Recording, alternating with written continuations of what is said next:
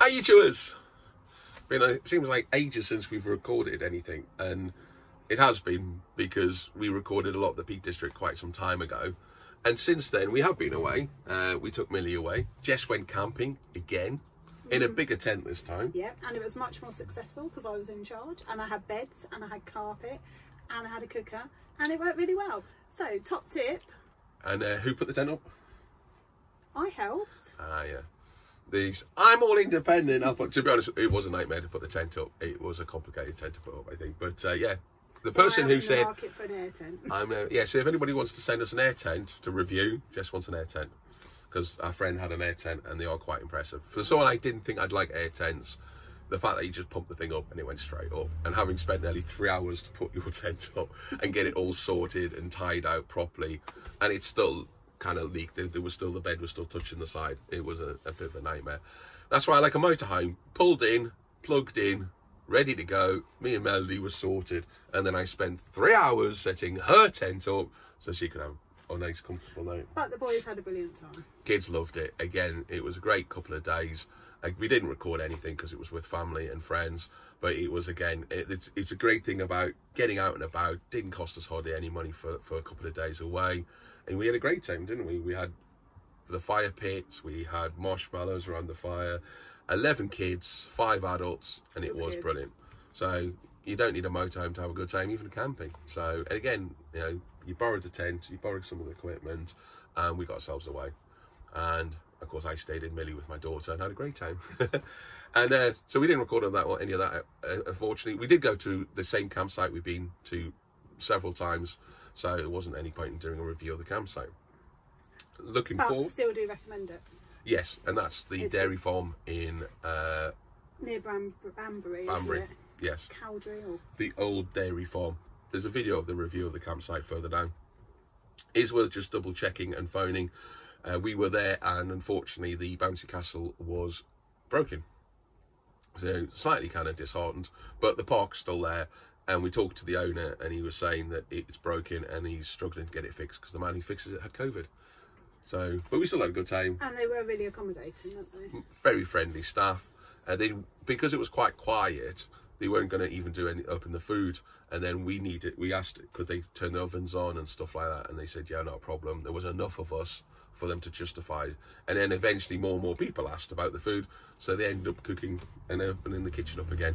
So it's not always open.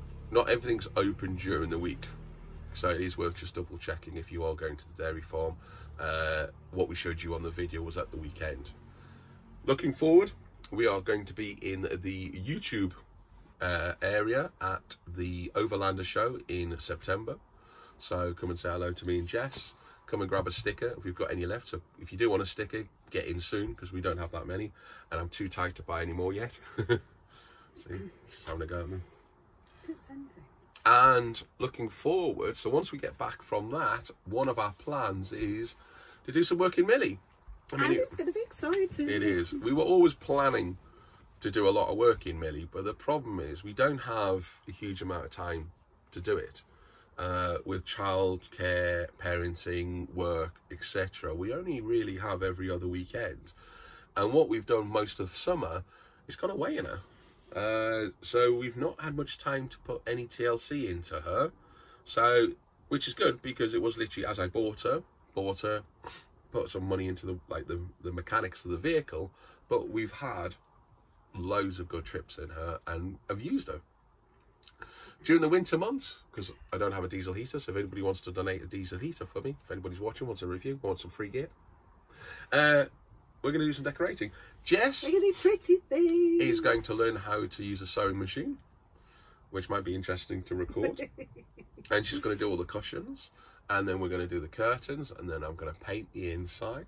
So if you've got any experiences of renovating, painting, making cushions or anything like that, then please comment. If you've got any videos on it, please send us the links. It'll be useful. If anybody knows of an alternative to the French chic paint, which is quite expensive, there is a Wilco one and a home-based one. If anybody's used it and knows which one it is worth using, that is something we need to know. Yeah, a lot of the recommendations in the Facebook groups always talk about this French paint, and they clearly don't realise A, how tight I am, and B, we're doing it on a very small budget. So I don't particularly want to spend a fortune, but also I want good quality. So is there anything out there that is slightly cheaper than the French paint that will do the same job?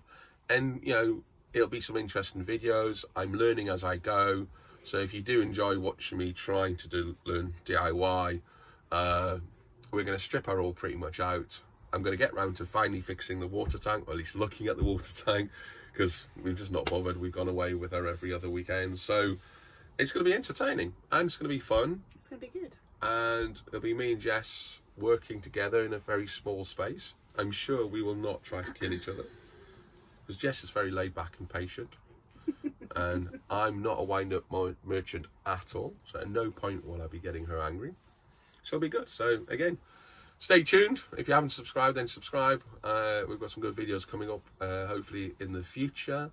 And also message below if you're really that bothered about what time we upload the videos, because there's a lot of people say that you've got to upload your video at the same time every single week. So how many of you are sat there at 6 o'clock on a Sunday waiting for me to upload a video? I don't believe none of you are. You've probably all got much better things to do.